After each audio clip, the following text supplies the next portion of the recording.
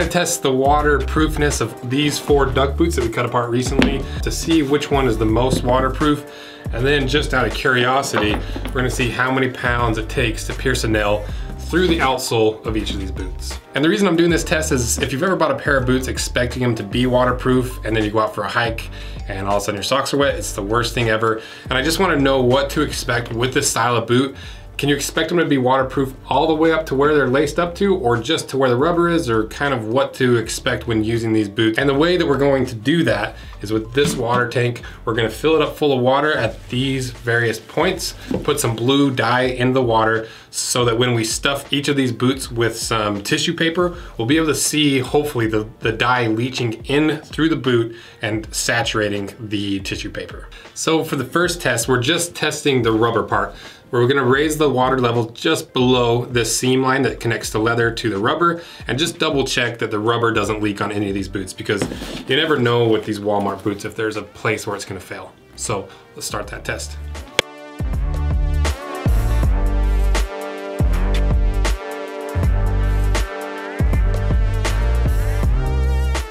So we let them sit in there for 20 or 30 minutes, pulled them out, and none of them leaked as to be expected. So we're ready to move to the next test. Now to the second level test, moving up to where the seam connects the leather upper to the rubber bottom. This might be the most important aspect of this test because this is probably where the cheaper boots are gonna fail and the more expensive ones aren't gonna fail, hopefully. And if you didn't watch the cut in halves of each of these videos, let's quickly go over what these boots are. We'll start with the Walmart boots.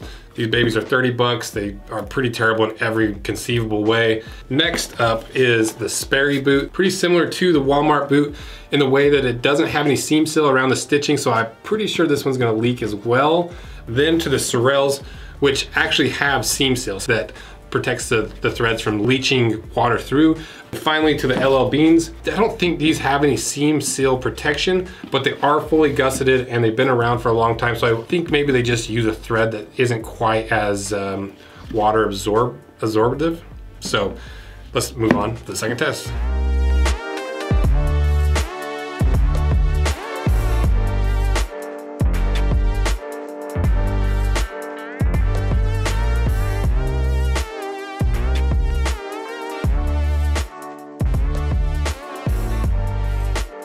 So actually pretty surprising results. Every single one of these boots leaked.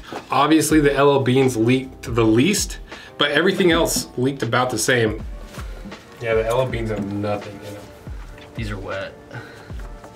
These actually have a puddle in them. Maybe the Walmarts were worse. But one interesting thing was with the Sorels, I'm not even sure if the seam itself leaked or if water just snuck in between the tongue and the sidewall of the boot, because it's that gusset so low. We had a hard time balancing the boot and water might have leaked in, and you might be saying that the test has been ruined. But because that's such an easy fail point for just this simple test, if you're ever trouncing around in puddles or out in the rain, that rain's gonna seep in there anyway, and there's no amount of thread seal or seam seal that's gonna prevent water from coming in through the tongue.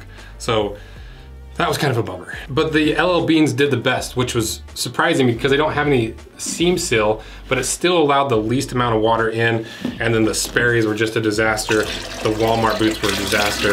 And so I guess we don't even really need to go to the top of the boot because they all failed at that point, which I don't necessarily think is a bad thing, because now we know maybe that this style of duck boot with the rubber bottom and the leather upper, it isn't made to be jumping in puddles higher than where the rubber is, or made for really, really wet conditions. It's more of a casual rain boot, a boot that if you happen to be getting in some wet terrain, you'll be okay, but it's far from actually waterproof. Now onto the puncture test, and this is the test that really is interesting to me because it doesn't really matter how waterproof your boot is. If it just takes a sharp rock to pierce the sole enough for the water to come in, your boots aren't waterproof. So let's move to the puncture test. Breck helped me make up a little rig to make it as reliable and scientific as possible. It's far from really scientific. It's a little bit of garage science, but basically we've mounted a nail to a board that screws onto the bottom of a 35-pound weight hoisted by an engine crane. And what we're gonna do is slowly lower that onto the boot to read how many pounds it takes to actually pierce through the sole.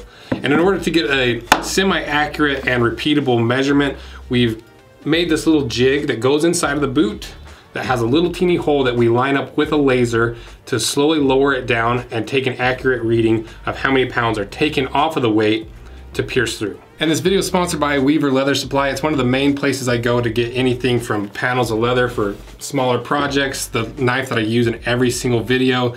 I love this knife. And they also have like the replacement blades, so you can buy them once you've gotten them beyond repair from sharpening them. Hardware for whatever project you're working on, and like just various tools for leatherworking and leather care. And they have really fair prices. They're based in the United States, and we also use more of their production products and their equipment in the shop every single day. We have their belt stamper, we have their burnisher, we use their little rotary punch, and we use them all day, every single day. And maybe the best thing about Weaver is they're super knowledgeable on all of their products. You can call them up and ask them pretty in-depth questions. They know what they're talking about. They're not just gonna send you something you don't need. And their shipping and fulfillment is really quick, so when you're working on a project, you don't wanna wait forever for things to be shipped to you. Weaver Leather Supply gets it really quick.